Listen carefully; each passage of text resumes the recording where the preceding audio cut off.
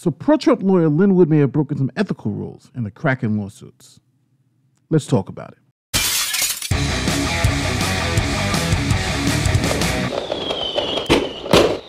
Hey, my name is Nathan Lawyer, and welcome to the Broady's Bunch, where you are the jury of today's content. Before we get started, don't forget to like this video, share this video, and subscribe to the channel if you like what you hear. Let's just get into it. So for those of you who don't know Lin Wood is a famed attorney. He's represented so many top clients, and it's being alleged that he broke the rules of professional conduct. So what are the rules of professional conduct? We actually call them the rules of professional responsibility too. They are the ethical and professional rules that each jurisdiction has for attorneys. Now, for instance, each one of the states has their own version. The federal circuits have their own version. So it really depends on where you practice. The ethical rules may be slightly different, but generally they're pretty consistent over all the jurisdictions here in the United States, I should say. For the ethical rules for lawyers, there are a couple of things that you need to understand. First, practicing law is a privilege, not a right? So these rules can be more expansive than something like criminal law, and you'll see that in a second. Let's talk about famed attorney Lin Wood. Lin Wood is licensed to practice in Georgia, both state and federal, New York, Colorado, even the United States Supreme Court. So Lin Wood is licensed to practice in a whole bunch of different jurisdictions. Lin Wood is that attorney who you see on TV filing lawsuits all across the country in Wisconsin, Michigan, Georgia, trying to help President Trump win re-election. Now, as part of his day job, he also represents regular clients too. And one of those clients is Carter Page. Now, you may be familiar with Carter Page because he was the one that's caught up in the whole Russia investigation. Now, Mr. Wood represents Carter Page in Delaware because Carter Page is suing a Delaware corporation for defamation. Now, as part of that permission to practice in Delaware, Mr. Wood had to submit to the Delaware Rules of Professional Conduct. Specifically, Mr. Wood had to agree to abide by the Delaware Rules of Professional Conduct as a consequence of his representation for Mr. Carter Page. Now, this is where things get interesting. Because of the way the ethical rules work, I'm going to have to give you a crash course in how expansive these rules are. Now, think about this. If you're licensed to practice in Delaware and you commit an ethical violation in California, most people would think, well, the Delaware courts don't really have any business holding you accountable for something you did in California. In California, those are the people who should hold you accountable. But that's not how the ethical rules work. If you work in Delaware and you go to Alaska and commit an ethical violation, then the Delaware courts and the Delaware bar can hold you accountable and even sanction you and disbar you for something you did in Alaska. The rules are that expansive. So no matter where you commit the ethical violation, the state bar that you're licensed in generally can hold you accountable for that violation. Now, I know that there are some lawyers out there who don't understand this. I've watched the videos where they'll say, well, the person committed a violation in Timbuktu. What's Delaware got to do with it? But that's because the people who are reporting this case haven't read the ethical rules and don't know how the ethical rules actually work in the real world. They're just reading something and not really understanding the gears behind it.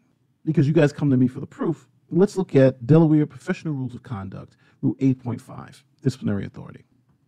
8.5a, Disciplinary Authority, it reads, a lawyer admitted to practice in this jurisdiction, Delaware, is subject to the disciplinary authority of this jurisdiction regardless of where the lawyer's conduct occurs. So if the conduct occurred in the middle of the ocean, then Delaware, if you're licensed to practice there, if you're practicing in Delaware, can hold you accountable for those ethical violations, no matter where they occurred on the planet. A lawyer not admitted in this jurisdiction is also subject to disciplinary authority of this jurisdiction if the lawyer provides or offers to provide any legal services in this jurisdiction. This fits with Mr. Wood, and obviously he agreed to follow the ethical rules in Delaware. A lawyer may be subject to the disciplinary authority of both this jurisdiction and another jurisdiction for the same conduct. So in the Wood case, you could have the possibility where Lin Wood is being held accountable in Delaware, and for that same conduct, he could be held accountable in, let's say, Georgia, where he's also licensed. Now, one of the more interesting things is that Lin Wood is licensed in Georgia, in the state of Georgia. That's kind of his home base. And in Georgia, the Rule 8.5 in the Georgia bar is the same word for word as it is in the Delaware bar. So for Georgia and for Delaware, it doesn't matter where you commit the ethical violation. If you've committed it, you can be held accountable in those jurisdictions. So now, let's look at what the court is alleging happened with Mr. Wood. The Superior Court of the State of Delaware, Carter Page versus Oath Incorporated defendants. This is a rule to show cause.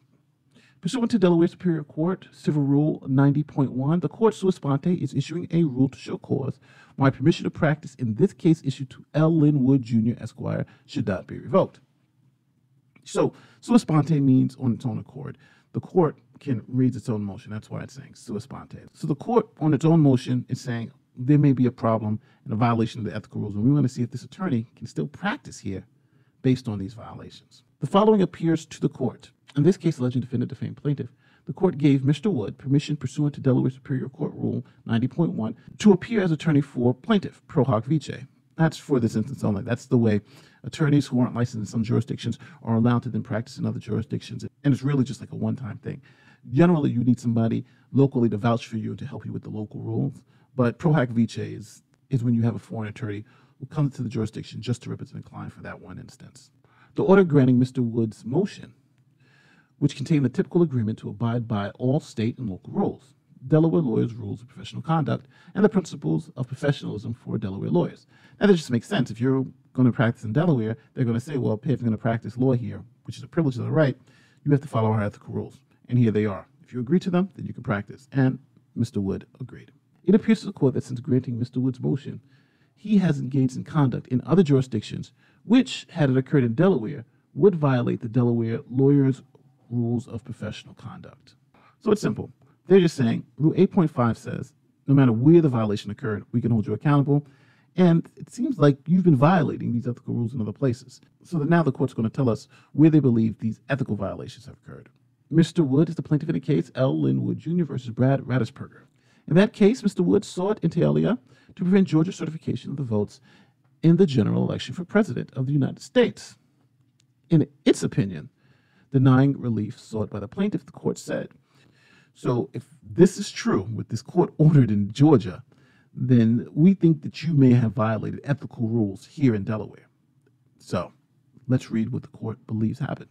So the court said, viewed in comparison to the lack of any demonstrable harm to Wood, the court finds no basis in fact or law to grant him the relief he seeks. Emphasis added on the no basis in fact and law. B, Mr. Wood's conduct in filing the suit, which the court found to have no basis in fact or law, violates Rule 3.1. A lawyer shall not bring or defend a proceeding or assert or controvert an issue therein, unless there is a basis in law and in fact for doing so. So the ethical rules say you can only bring cases, or you should only bring cases that are based on law and fact. This case was brought with no basis in law and fact. Seems like a clear violation. Then the court goes on. False affidavit. Mr. Wood filed or caused to be filed an affidavit of Russell James Ramsland in the Georgia litigation, which contained materially false information. So he submitted an affidavit that contained materially false information, misidentifying the counties as to which claimed fraudulent voting information occurred. D, Mr. Wood's conduct in filing a false affidavit violates 1.1 competence. You're not competent if you're filing false affidavits. 3.1, meritorious claims and contentions. 3.3, candor to the tribunal. 4.1a, truthfulness in statements/false statements of material fact. The affidavit was false. And misconduct, dishonesty, and deceit. And that's just from the Georgia litigation. In the Georgia litigation, he's filing false affidavits, bringing cases with no basis in law and fact. It's concerning to the court in Delaware. But the court continues. Mr. Woods is one of several counsels for plaintiff in the case of William Feehan and Derek Van Orden versus the Wisconsin Election Commission. In that case, it appears the suit was filed on behalf of a person who had not authorized it. So that means you're suing for someone who hasn't signed up to the lawsuit, hasn't told you they want to sue. That's pretty bad. B, the complaint and papers had multiple deficiencies. Now, listen, everybody's going to make mistakes, right? Lawyers make mistakes. We do it all the time. One mistake is okay, but if you have a litany of mistakes, then you're talking about, is this lawyer competent? Outlined in the order dated December 20th, 2020, issued by the Honorable Judge Pamela Pepper. So again, this is an order issued by a judge who's saying this is what we found in this case. So we're talking about orders issued by judges. I, the order indicated the filing had been forwarded to the defendant's counsel at the following address, and there was no address listed. Documents were alleged to be filed under seal that were not. The complaint requesting a temporary restraining order was not verified or supported by the appropriate affidavit as required by court rules. 4, the complaint contained no certification or efforts to notify the adverse parties as required by court rules. Apparently, a motion for declaratory relief was filed in draft form. 6, the papers filed in Wisconsin asked for various injunctive remedies, but did not ask for a hearing. 7. While the pleadings included a proposed order, asked for emergency relief and an expedited injunction, nothing indicates whether the plaintiffs were asking the court to act more quickly than normal and why. So again, think about it from this judge's perspective.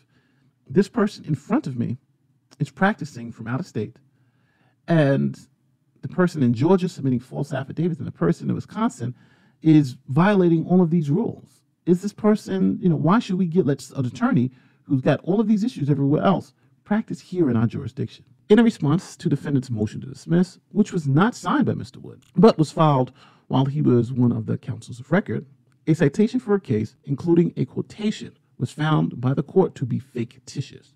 The citation was to a point of law critical to the case. The foregoing conduct in Wisconsin case appears to violate 1.1.